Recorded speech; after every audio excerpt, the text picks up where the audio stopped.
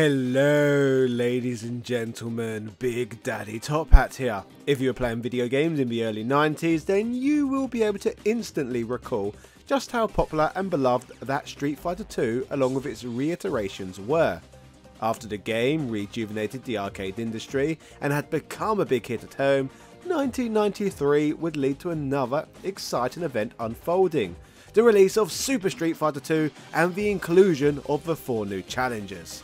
While we have already looked at the history of the likes of Cammy, V-Long and DJ, one of these characters' stories is yet to be told, and that is of course the tale of the towering Native American fighter known as T.Hawk. Not only today are we going to look at the emergence of this character and all of his subsequent video game and media appearances, but I have had help producing this video from some very important people who actually worked on Super Street Fighter 2 back in the day. This means that I will be able to bring to you behind the scenes information regarding the creation of this warrior, which has never been unveiled until now. So sit back and relax and enjoy this rather special episode. This, ladies and gentlemen, is the captivating story of T.Hawk, the fighter who had his land stolen. Yeah! There are many key figures who have worked on the Street Fighter franchise over the years, who have helped shape the brand that we all know and love now. One of these key figures is of course James Goddard, a man who would get to play Street Fighter 2 The World Warrior at Sunnyvale Golfland way back in January of 1991. The Street Fighter 2 lover would end up landing a job at Capcom within months of experience in the game, ending up becoming an apprentice designer for the game's first arcade reiteration known as Champion Edition, which he would co-balance. Past this point he would become a co-lead for the development of Street Fighter 2 Turbo Hyper Fighting, a game with increased play speed that he had pitched to be created himself. But a chapter of his career that is rarely talked about is his involvement in the creation of Super Street Fighter 2, the game that would include the 4 new challengers. James has kindly offered to help with today's video, so without further ado, over to him. Yeah! Okay, Big Daddy Top Hat. Here is a story from way back in 1993. Besides being a game designer in training under my Japanese mentors, I had also built and managed Capcom USA's R&D support team, which handled location testing, feedback, and localization. This team included Dave Winstead, Alex Jimenez, Joe Gaines, and myself, all working from the Capcom USA Sunnyvale office. Over time, this grew into helping also with brainstorming story adjustments and character names that would just work better in both Japan and Western markets. We also did some very early work in cultural awareness to make sure characters were better represented in games like Slam Masters and Super Street Fighter 2. Our support team has a lot of cool stories about working with Capcom Japan. For example, recently you may have heard the story about when I created DJ. But a story that has never been fully told is what happened when we first saw T-Hawk's original concept while on location test at Capcom's Yellow Brick Road in La Jolla, California. The team from Japan had brought Polaroids of the 4 new Super Street Fighter 2 characters for me to review and for my team to provide feedback on. I asked Japan for permission to pull in our friend and Yellow Brick Road employee Steve Patton, who had Native American family, so we could give better feedback on T.Hawk. Steve was able to help us quickly provide feedback talking with the team on site, and it eventually led to a version that was more culturally appropriate. Steve has gone long uncredited for this work. Let me introduce you to Steve Patton. Steve Patton was a gentleman who was key in shaping the image of the T-Hawk who we all know and love today. Without his input on the project, we would likely have gotten a very different looking character. James was kind enough to relay my questions to this undersung hero, so that we could all learn more about this new challenger's origins than ever before. Steve reveals to us that in the early days, the original concepts he was shown from Capcom would display a character with an Elvis hairdo sporting a full Native American headdress, the sort of which is worn by tribal leaders. Steve would look at this and instead propose that the character should wear a headband adorned with 2 feathers due to, in his own words and opinion, The Native American Indian appearance, as it was portrayed in so many times previously in media, made frequent use of the headdress, also known as a war bonnet. To me, that diminished its real-world significance in Native American culture. That, and it was just too played out, so I felt his appearance needed something new. As for the Elvis hairdo, it just didn't look right, and didn't fit in with his overall appearance.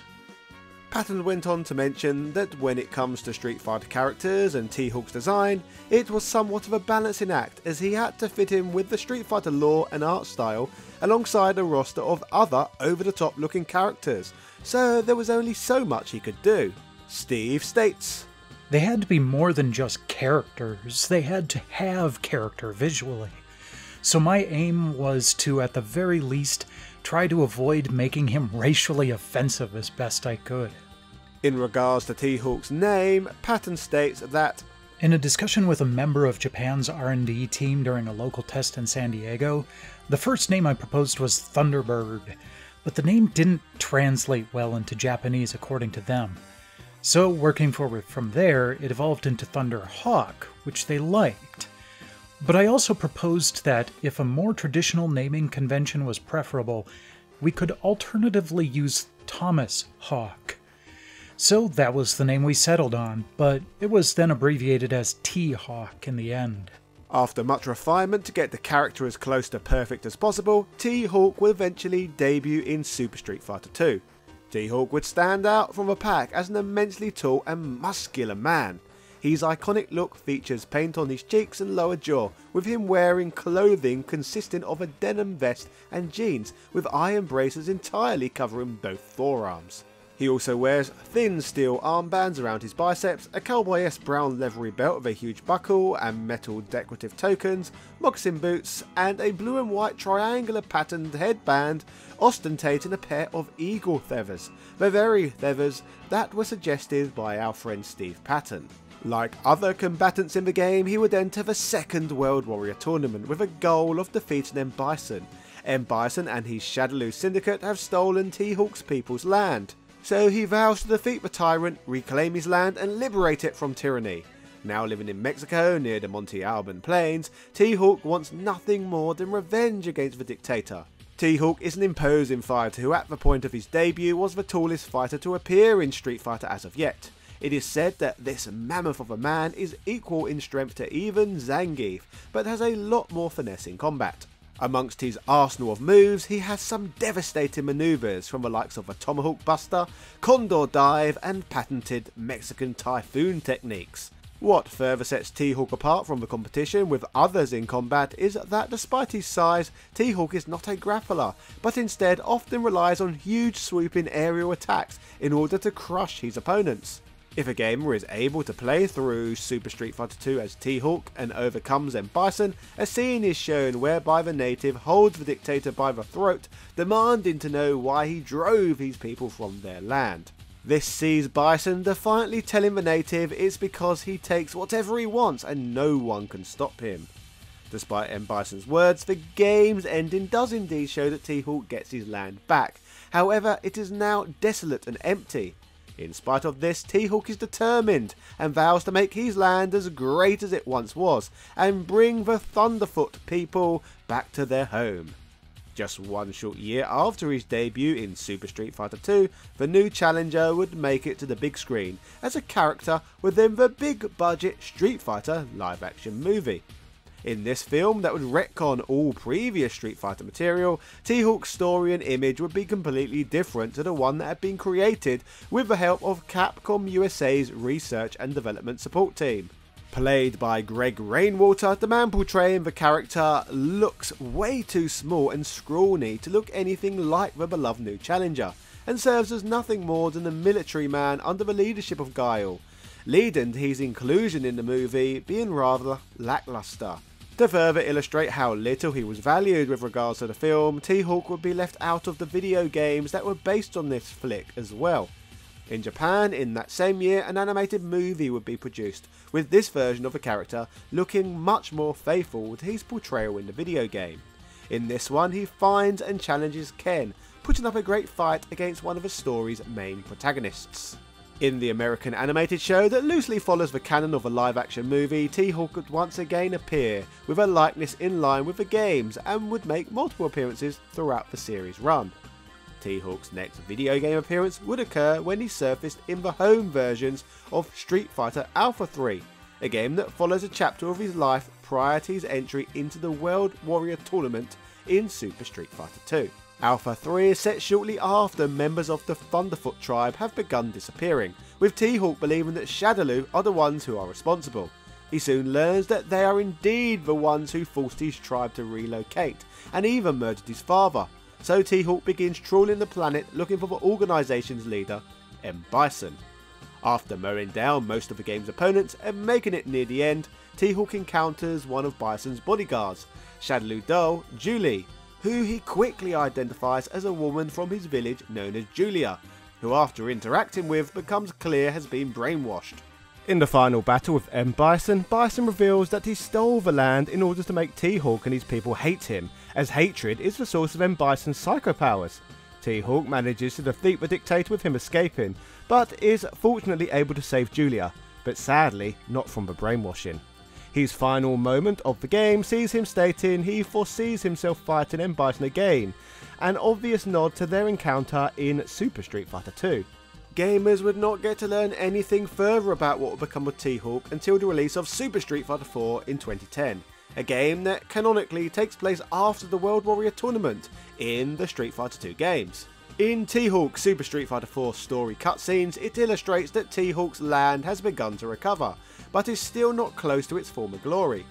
Further to this, T-Hawk doesn't feel he is worthy of becoming the next Thunderfoot tribe chief, due to ultimately not being able to save Julia. To attempt to atone, T-Hawk enters the Sin Tournament, which sees him face off against new and familiar foe alike. If T-Hawk overcomes Seth at the end of the game, he then meets Rose, who is able to tell him where Julia is, but has to warn him that she has become a shell of her former self. T-Hawk finds Julia in the care of an elderly couple, but she is in an awful mental state. She is not even able to recognise T-Hawk or even his presence. Sadly, up until now, this would be T-Hawk's last appearance in the Street Fighter 4 story, with it being questionable whether this ending was canon to begin with, as Julia re-emerges as a Shadaloo doll in Street Fighter 5, with the events between the two games being unclear. While T-Hawk has made less appearances over the years than many members of Street Fighter's lineup, there is no doubt that with his inclusion as one of the new challengers at Street Fighter 2's height of popularity, that T-Hawk is indeed an iconic fighter. Bearing all of this in mind, I capitalised on the opportunity to ask Steve Patton himself his opinions on the character's future, and if he thinks T-Hawk has aged well.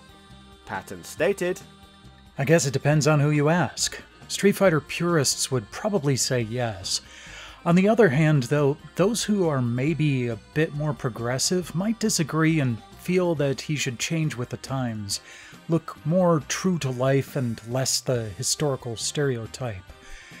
But if you change who he is, then you lose the essence of the character that players liked in the first place. So for me anyway, I do prefer that he stay as true to his original design as possible. Learning today that T-Hawk was designed to look less stereotypical than Native American characters who appeared in most Japanese-made video games back in the day, I also asked him if he felt representation had gotten better, with him stating, It's been a slow uphill road, but yes. Sadly, that was not always the case though, especially going back into the earliest days of video games like Oregon Trail. However, I think it was around 2000 or so when some game developers finally started to take more positive steps as to how they represented Native Americans in their games. A personal favorite being the original Prey, which came out in 2006, a game still in my collection to this day. They not only centered the story on a well-written character, Tommy Tabori, but the voice actor, Michael Greyeyes, was also Native American and had a fair bit of creative input on the game's development as well. As we move further into the future of gaming, we now find ourselves getting closer to the release of Street Fighter 6, the next mainline entry from the famous franchise. So this got me thinking what Steve would propose for the character if he had a consultation role working on that game. Mr. Patton stated that, given how much time has passed since he was created, maybe now they could finally give him an alternate skin to include the full headdress. I think he's waited long enough. So ladies and gentlemen, that was the captivating story of T.Hawk. Just like all characters from the Street Fighter universe, there is far more to this character's history and backstory than what may perhaps meet the eye. With way more thought, love and attention going into his design than many other video game characters from that era of entertainment. Steve Patton, James Goddard and his team were taking steps forward to consider more appropriate representation in video games way before most corporate companies even had framework for such things in place. Proof of this can be found through the thoughtful design process that went into the creation of the new challenges. Before I conclude this video, I would like to give a huge thank you to Steve Patton for bringing his unique memories to the table, and of course to James Goddard for not only hooking me up with Steve, but lavishing us with additional info and providing his dulcet tones for this episode. These lads are not just Street Fighter legends, but legends in general. So thank you fellas. Obviously it probably goes without saying by this point, but I would also like to give a massive thank you to everyone who has watched this video today. And if you are new here, there are plenty more character retrospectives like this one that you can check out if you'd like to. Videos like this covering the lesser told chapters of gaming history are partially possible due to the additional support I receive via Patreon. This means I can focus on creating the most interesting videos possible instead of solely chasing views. Speaking of my backers, special shoutouts go out to A Murder of Crows, Carl Johnson, Heyo, Paula Lopez, Nostalgia Collector, Ben Harradine, Corey March Sr., Ryan Dinched, Evan Border, Philip Mampf, Azararkai, Dropkin Varela, Michael Calix, Ego, Jordan Durant, Ian Boyle, Nick Daniels, Princess Zana, Daniel Daly, Computer Man, House of the Ted, Gary Pinkett, ECU Professor, Johnny Holly, August Piazza, Justin Wang, Capcom vs SNK, Hermes Gonzalez, Manshavel, Michael Hall, Sang-hee, Norma Stitz, Langston Miller, Noob, Sarah Powell, Flaming Renee, Marvin Liga, T.O.G. Driver, Louis Viant, John Bates, David Bowell, Chris Fisk, Rick67, Antonio Rodriguez, Craig Jenkins, Synth Spaces, Punk Toast, and everybody else who backs what I do on the Patreon platform. Thank you very much. Cheerio.